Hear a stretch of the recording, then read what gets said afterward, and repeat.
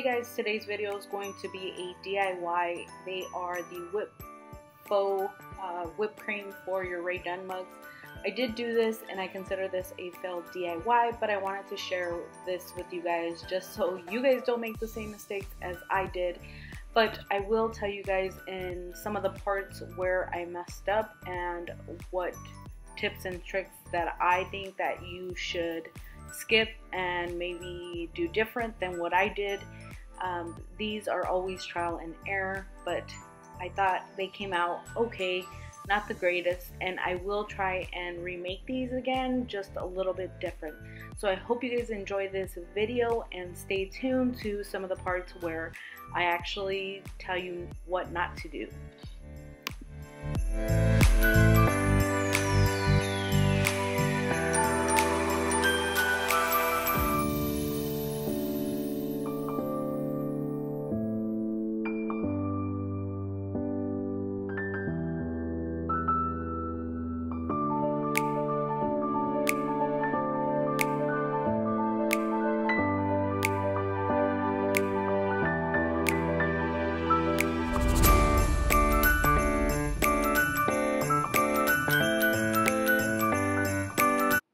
First, we're going to start off with this open star tip from Walmart. It's by the brand Wilton, and I did pick this up for about $1.50.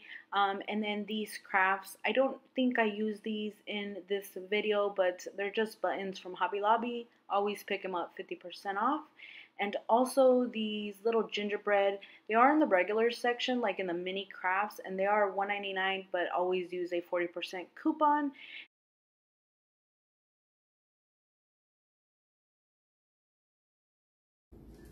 Okay, so what you're going to need is some sprinkles of any kind. I do have these Wilton disposable bags. These are $4 at Walmart. This is what the bag looks like. You're going to need your Rae Dunn mug or any mug. I have two different kinds.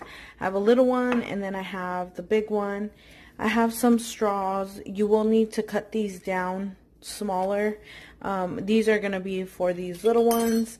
I can't tell you the exact measurement because it really depends on how big you want them, so you will have to cut them down. You need some cardstock to trace your mugs, and then some scissors. I am working on just some paper I have. You'll need a spoon and something to mix the stuff in, and then I do have a cup to put the bags in. So what you'll be doing is putting the bag in here. I have this Fast and Final lightweight spackling. This is what you'll need, and it's by the brand DAP.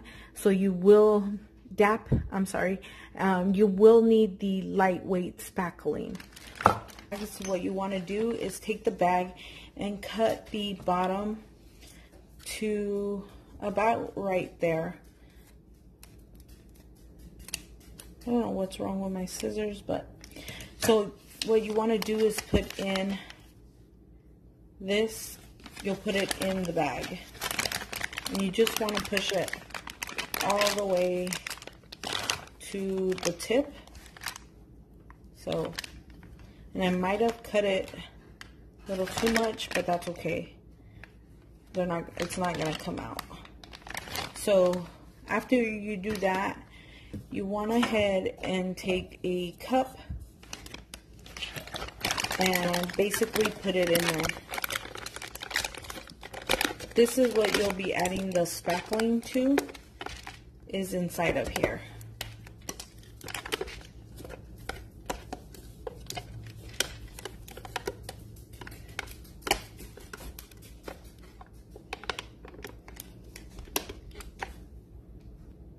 Now what you want to do is take your mug and just trace it on the cardstock and cut it out. I'm not going to share that with you guys because you guys know how to trace, and I'm sure you know how to cut. So basically I just flipped my mug over and then I traced it. So that's how I did that. Once you have these cut out, just set them aside. I just did 2 big ones and then 2 small ones because I don't know what I'll need. So I'm just going to set them aside for now.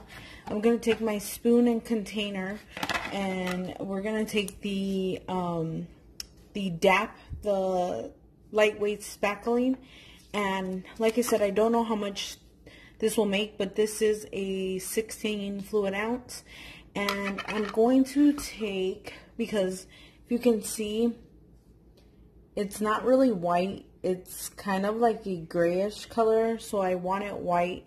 So what I'll do is I'll mix it in with some white apple barrel acrylic matte paint. So let's put in some of the paint and then the spackling.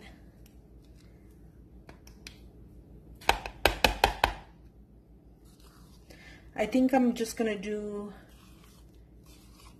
the entire thing.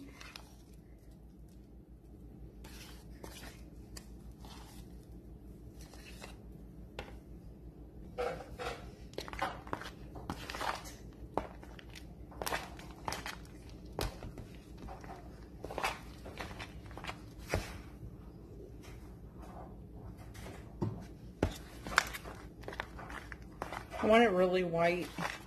I don't want like any color of that grayish to come out. Okay, once you have it mixed, you're gonna put it inside the cup in the bag, and just go ahead and put it in there. Like I said, I'm not sure how much I'll make, but I will find out once this is all in there and I actually make it. Okay, once you have it filled, you're going to take it out of the cup. And you're just going to press this all the way down. You're going to see how the top is. So you're just going to kind of, you don't want to make a mess, but you want to squeeze it down. Okay, I have my paper, so I'm going to go ahead and start.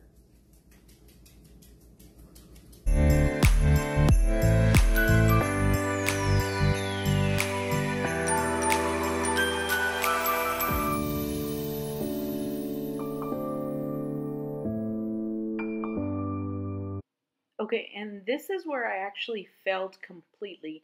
The spackling is way too like lightweight and too soft, and it's just kind of like becoming a puddle, if that makes any sense. But I would suggest you leave the spackling in the container for about 30 to an hour. Just let it get thick and maybe a little bit harder, so when you do put it onto the paper, it'll be a little bit thicker and it won't just kind of become a big puddle of spackling. If, like I said, that makes any sense, because it was too soft and it was just kind of drooping and going just flat. So my suggestion is maybe not use the lightweight one. If you have seen the caulk in the containers in like the tube form, maybe try that. Also, they are a little bit cheaper than the spackling in the container, and maybe try that.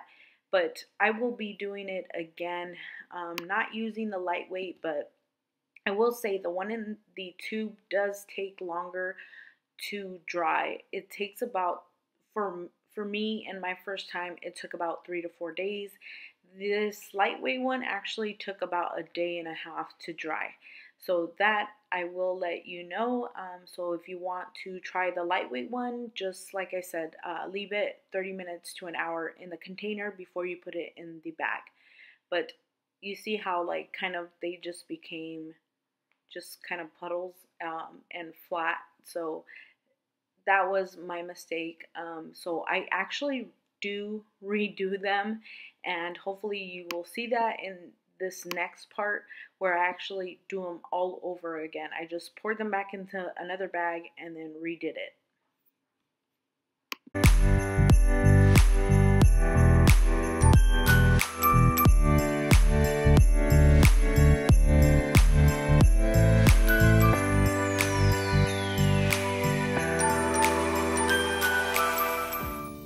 before I did them all over again. As you can see, the spackling is a little bit harder.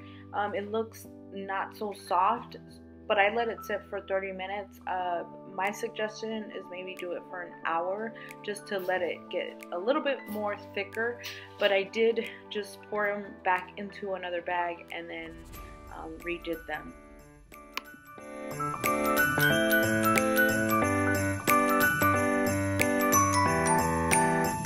So the last part will just be adding sprinkles and adding your straws. It really depends on the sprinkles that you have. My suggestion is maybe using not sprinkles because they actually bleed, and you can maybe take some glitter.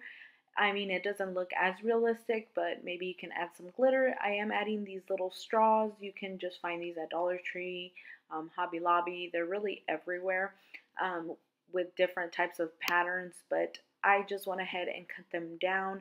It's really preference how big you want them, and then you can add like the gingerbreads, or you can add any type of embellishments. I did have some like candy, some faux candy from Hobby Lobby, so I went ahead and added those. But like I said, maybe don't use the sprinkles because the sprinkles do bleed onto the spackle. Next time I would probably use some glitter or some faux sprinkles. But this is what I had on hand, and this is what I used. So I hope you guys enjoyed this video. If you guys did, give me a thumbs up, and I will talk to you guys in another one. And I hope you guys enjoyed my failed attempt at the faux whipped cream topper for your Rae Dunn mugs.